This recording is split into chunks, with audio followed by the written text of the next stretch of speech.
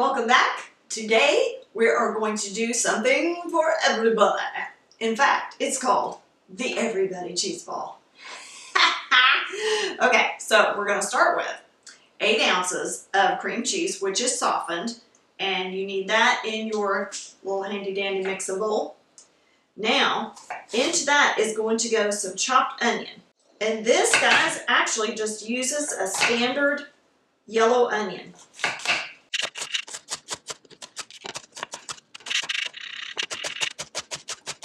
You want this chopped fairly small because you don't want big bites of onion in each bite.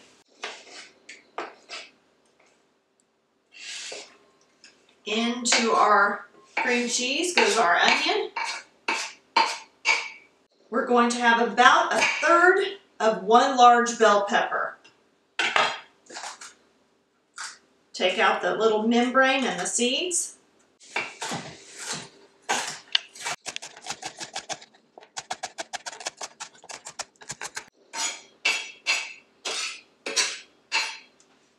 All right, here's one of my favorite parts. We're going to use a little bit of a jalapeno here. Now, here's another thing.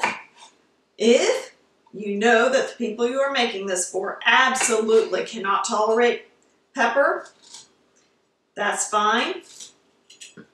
Just use all bell pepper instead of the jalapeno.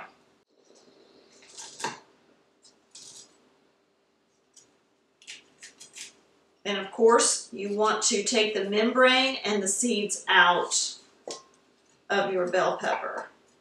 All right. All right. Then, let's get rid of that. Whoop.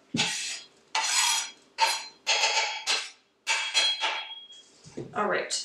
Now, we're going to take our our jalapeno, and we want this to be a very small chop, almost a mince on this. Not quite a mince. Somewhere between a small chop and a mince, okay? So we're going to come in and make almost a julienne size of a little strip. See that?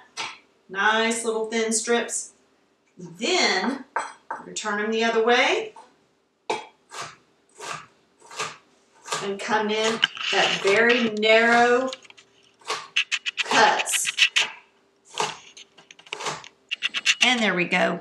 All right, so we've got our bell pepper and our onion in there that are pretty nice on the, once I finally got the knife cuts down there. All right, and then we've got our jalapeno on a very small chop. All right, and that into the bowl. Then here is our pineapple that has been, well, I thought it was good and drained. It's wanting to hold a little teeny bit of that water. If it does that, guys, no worries. Let me show you what I'm doing. No worries. Just put it over a sieve. I'm using my little strainer here and just press that excess juice out of it just like that. See that? With the back of a spoon or a spatula. And once you've got that excess juice out of there, which you can save for a lovely cocktail, that pineapple goes into your bowl with everything else. All right, now the only thing we're lacking is a pinch of salt, and we're going to give that a stir around the bowl.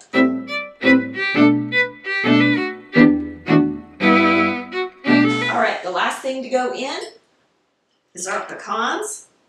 We didn't want to beat those to death, so that's why they go in after we've stirred everything else in pretty good. And by the way, my friend Jess brought this to work one time for a party that we were having, and it was so good. I begged her for the recipe, and she kindly gave it to me. I've tweaked it just the tiniest bit, but going mostly on her recipe. Okay. Now, we'll get out our wax paper and get this rolled up. Right.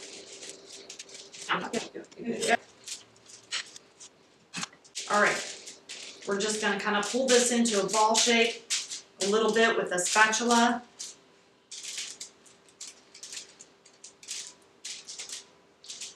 And then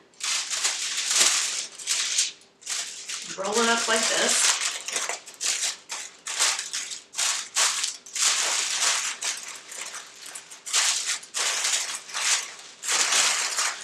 And then this is going to go into the refrigerator for at least 2 hours or till firm. Since we started with softened cream cheese, we need to really give this time to firm up nice and tight. So in it goes. Okay guys, our cheese ball has been in the fridge for a couple of hours and it's gotten nice and firmed up. And you know what, just in case you're wondering, you probably, I know I always used to wrap my cheese balls in saran wrap, and you can do that. The reason why I have been wrapping them recently in wax paper is because it helps wick away some of that extra moisture, which is usually something that I want in a cheese ball, is I want less moisture in it. All right, another little trick here. If it works. Mostly works. All right. Now, we take our edges of our wax paper here, and we're just going to kind of scooch this into a little bit tighter of a ball. There we go. Ooh, it's still wonky. Hilarious. All right. Going to get a little firmer hand on it here. Sometimes you just got to make it work, right, Lance? Right. We are going to coat our cheese ball, or everybody cheese ball. It's got stuff that everybody likes. Yes. Okay, so we are going to coat this with pecans, but the reason, again, why I did not put pecans on the bottom is because, remember, when you go in with your little spreader or your little dipper, right, you don't want that thing scooching all over your platter or your plate. So I did not put pecans on the very bottom. And you can always do the method too, guys, of putting the pecans on it already in the wax paper before you put it in the refrigerator. You can do that method too. So you take your remaining 1 cup of pecans, and if you've ever done like a crumb exterior on a cake, it's the same method. You're just going to put a few in your hand at a time and pull them up against the side of your cheese ball. Of course, use whatever kind of cracker or whatever. By the way, this cheese ball, this is a wonderful cheese ball to serve with like a veggie tray. Oh, it's so good with those little sweet peppers. You know, those little red and yellow and orange little sweet peppers. You get them in a bag. Oh, my word, I love those things. The little taste test. Oh, yeah. Oh, my word. Look at that, you guys. Yum, yum, yum. It's so good. Mmm.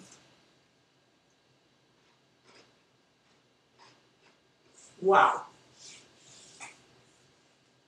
That bell pepper and the pineapple and that teensy bit of jalapeno in there,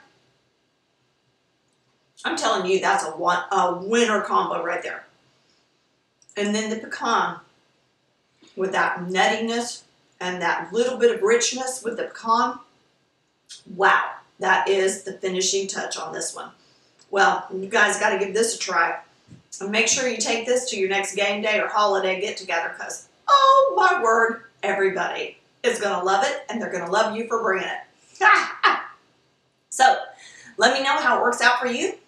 And you know what I'm going to say. If you haven't already subscribed to the channel, please do that. Give us a like and send us a comment, will you? And we'll see you next time on Things Tina Does.